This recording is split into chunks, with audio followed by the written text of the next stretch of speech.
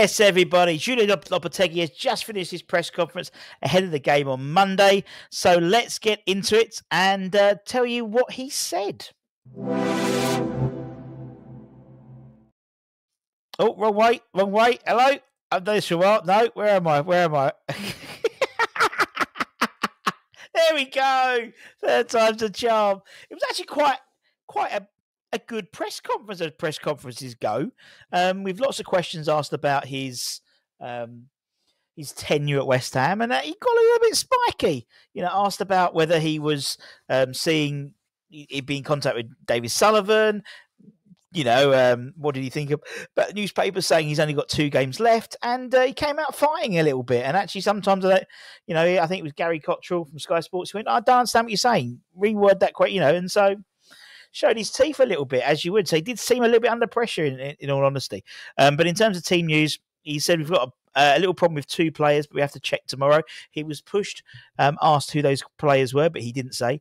But I hope they'll be ready for Monday. Obviously, we play on Monday, so they'll be training tomorrow, then probably going up on Sunday for the game on Monday. But Nicholas is improving, but he's not ready yet. And it does seem that a bit later on, he sort of said it in sort of almost as like a throwaway comment to say pretty much Fulkrug, you'd imagine, will be back after the Arsenal game, which is what, I think Arsenal may be on the bench potentially, but that's what's been said. Quite a long press conference as well. Asked about the international breaks. As always, we used the break to improve. We lost a lot of players like all teams, but tried to work hard to improve as a team like normal. We are working hard to get better because we want to get to the level I think we can get to. Interesting enough, the club didn't put any responses up to his questioning about his job being on the line. A bit about pressure and stuff. So, there was, a lot of the stuff we covered here wasn't actually, go back and watch the full first couple of minutes. I think Gary Cottrell was on. That was probably the best stuff. Asked about pressure. Because our life is to live under pressure. That's why we choose this kind of work. The more important thing is that we're working very hard to improve. The players are very committed, and we are not we are not happy. We're not happy with the position we're in. But there's still time, and we have to get there step by step. Step by step. Asked a bit more about did he read the papers, any speculation. So I don't listen or read about what he said. I prefer to work hard. We put all of our focus on what we can control, and that's working hard and trying to improve. The season ends in May, so let's see how we're doing rather than in November. It's a fair point. In that respect, And then randomly he was asked about Danny Ings and the impact of Danny Ings. I don't know why. As he came off the bench, obviously made a difference, in when he's made these cameo from sub positions. And he's very complimentary of Danny, saying Danny is one player who is working hard. We are happy with his commitment, and we're also and he's always going to contribute for us. There we go. Then finally, they were asked about, he was asked about Jared Bowen as well. Obviously, England duty, asking about his response to his, couple of minutes being played goal as well, his first international goal. He says it's good for our players to score for sure. Jared was really happy. He says happy quite a lot now, and to play 2 games for England, which is great. Brilliant. Let's move on to talk about the Newcastle game. Asked about Newcastle, tricky opponents. He says it's always a difficult game in a difficult environment, and we're playing one of the more complex teams. We have to be ready to compete with them.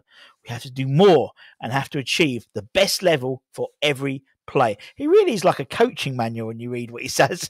He talks a good game. We have to increase the level of the team, and that's what we're trying to do. Okay? We're trying to increase the level of the team for sure, and then we'll be happy. He was asked about Guardiola. Random question about Guardiola. Apparently, all the Sky Sports pressers questions are asking about Pep. But he says he's great to continue. He's happy. I'm happy for Pep. Now, then it sort of moved on to talk about another journalist was talking about confidence and how she interviewed Crescencio Somerville after the Everton game, and Lopetegui had gone in at half time and said he didn't understand why they were playing with so much fear. they train really well, but it's not translating to the pitch. And he says it's true. We did much better in the second half against Everton than in the first. Could do much worse, to be honest.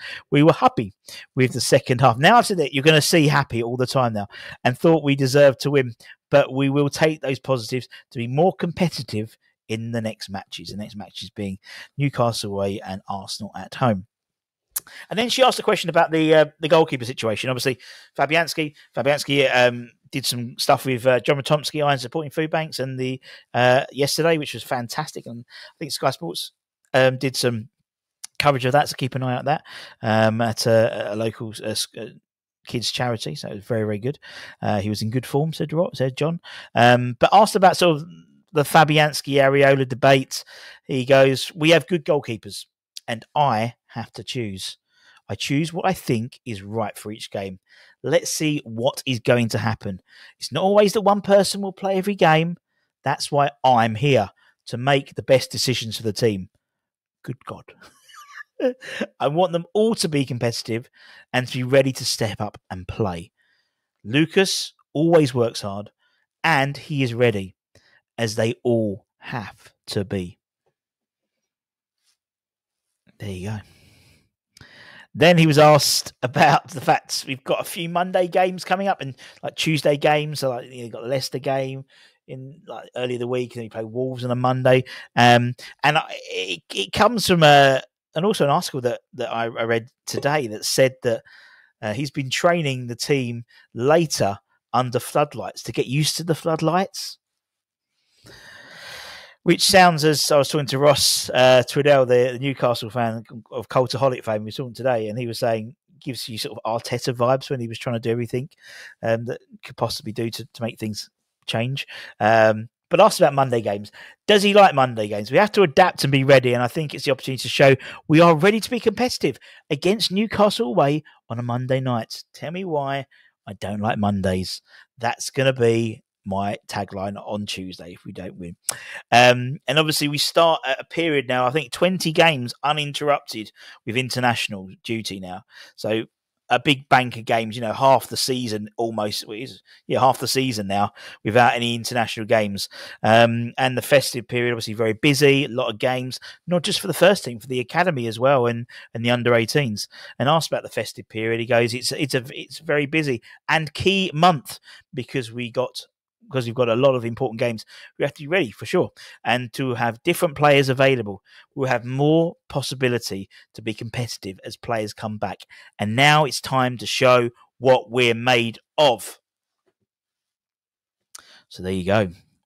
There you go. He did in that talk about the fact that Caduce coming back from suspension, Alvarez coming back from suspension. He spoke about Nicholas Füllkrug being involved thereabouts as well. So that's where he sort of dropped in that pretty much after the Arsenal game, he expects him to be fully back. So that gives you a sort of timeline of when you like to see him potentially in the starting lineup. Now, I know what you're thinking about. How many for sure's? There's one thing to say about Julian Lopetegui. He is consistent. It is at least 10 for sure's every press conference, and he hasn't disappointed. 12, I believe, record high for sure's. There was one triple for sure, which was beautiful, halfway through the questions. Oh, yeah, for sure. Chef's kiss for Julian Lopetegui. But we have not just got the for sure counter. We have got the debut today of the Focus Monitor. The Focus Monitor 7. Reasonably focused. That could go more. That could go less. But we've got a baseline now of 7. Anyway, that's it, my friends. Thank you very, very much for your time. As per usual, don't forget to like, comment, share, all that good stuff. We're back for Hammer's headlines a little bit later on as well. And then we start getting ready for the Newcastle game. So we've got, as I said, Ross Twiddell from Cultaholic, any wrestling fans, or Holden Give is his football channel. He's our Newcastle Oppo fan that's coming on this weekend to talk about the game. And next week, yes, we've got the Newcastle game to get away. Next week, mark your diaries. Probably Wednesday, a phenomenal My Hammers 11 coming up.